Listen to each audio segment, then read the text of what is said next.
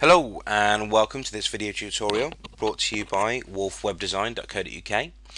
This video is about installing Google Maps with a route finder into a WordPress page.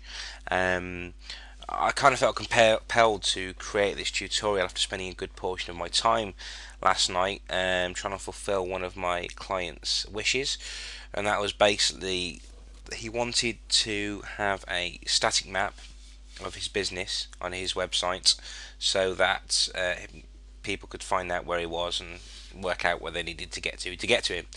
Being the kind of person that I am, I wanted to go that extra step, and I wanted to make that map both interactive and to add the functionality of a route finder. So the finished products that we're going to be looking at creating is this. Okay, so in this particular circumstance, the map is on the Finders page, and we have full functionality. This is what I meant by interactive before. Zoom in, zoom out, use my mouse wheel. Satellites, standard map, traffic, and so forth. And if we can get that in there. There we go. So that's what I was aiming for, as well as the option. Let's put in a local town. There we go. As well as the option of having a route finder, and below here that you can see directions and so forth. Just standard, basically just standard Google Maps stuff, but incorporated into the page. That's what we're going for. The funny thing is that when I was actually trying to incorporate this last night, I was being thrown all over the place on Google with regards to getting API keys and installing certain bits of PHP coding into the pages, etc., etc. I kind of gave up on that in the end because it was getting far too complicated. I thought, hang on a minute, let's take a step back. Let's have a look at plugins. So that's the way I went. So if we can go into our dashboard for our website. There we go. The first thing that you want to do is go into plugins and to add new. And the plugin that we're looking to install is called MapPress Easy Google Maps. Okay, so let's search for the plugins. There we are, it's come up straight away. Now, I've already got mine installed, but yours will give the option to install it. If you simply click on the install, another page will come up after that asking whether you want to activate the plugin. Simply activate the plugin.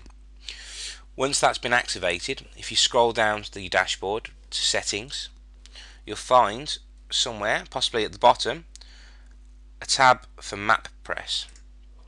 So if we click on that, this will give us our page to modify the map in any way. Let's say, for example, whether it's auto-centered, left, right. It also allows you to give the options to let your readers change the map type. Whether to display the street view control, enable the zoom using the mouse scroll wheel, to show the traffic button, etc., etc. The only real thing that you need to do, as far as I'm concerned, straight away, is to amend the country code. So in this particular case, UK, just smack UK in there, and then just save changes. Okay, so we've installed the plugin. We've saved the changes as to how we want the Google Maps to look. So if we go into Pages, what I want to do is to install this now into one of the blank pages that I've got on this demo site. So just for the sake of argument, I'm going to put it in About Us and then the history page. There's not a lot in there at the moment. So go to your Pages on your dashboard, click on History. Okay, let's just get rid of that for the time being.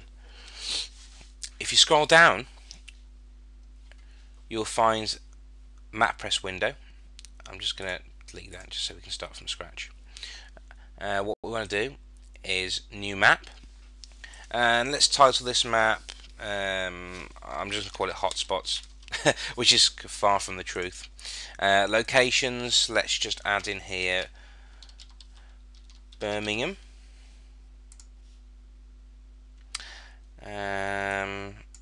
Yeah, well, let's just leave it as Birmingham for the time being. So let's save this. There we go, and insert into post. So what that does is install a shortcode into your editing page. It doesn't matter whether it's visual or HTML, that doesn't make any odds, to be honest with you. You'll find that I've got quite a few maps that I've created. So where the shortcode here puts MapPress map ID equals 4, because it's the 4th map that I've created.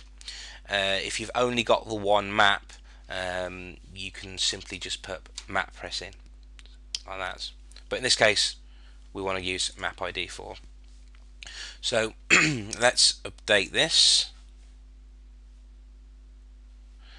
and let's just hit refresh. There we go. So there you have it. That's our Google Map incorporated into WordPress. Again, it shows Birmingham as the first option on there. We can interact with it like you would normally do your directions. Everyone's a winner. But one thing that I will go into further detail with is the ability to add more than one location and to do a little bit of tweaking as well. So if we go back into the dashboard to edit the page, let's just edit this particular map we've done again. So let's just add a second location. Let's call it Wolverhampton. Let's add that and save that as well. Okay. So let's go back into your page and refresh.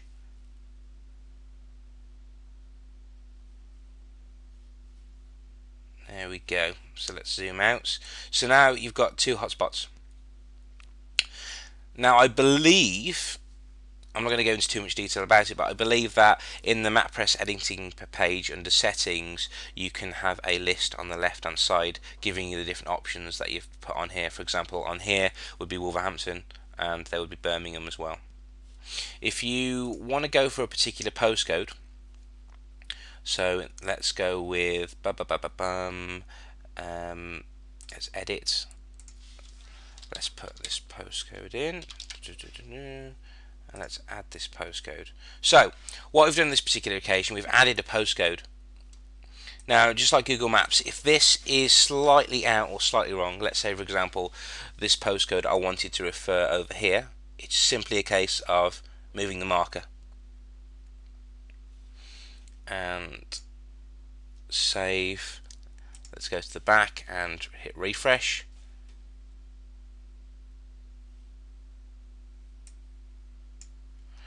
We don't want to go there. Oh, I've knocked the mouse. There we go. Over here is where we want to go. So the postcode that I hit in just now's obviously before there, it was on there, dragged it across there, it's on there. Everything else is pretty much self-explanatory. So I hope this helped. I know I wish that someone had done this for me, but unfortunately they haven't. But there we go.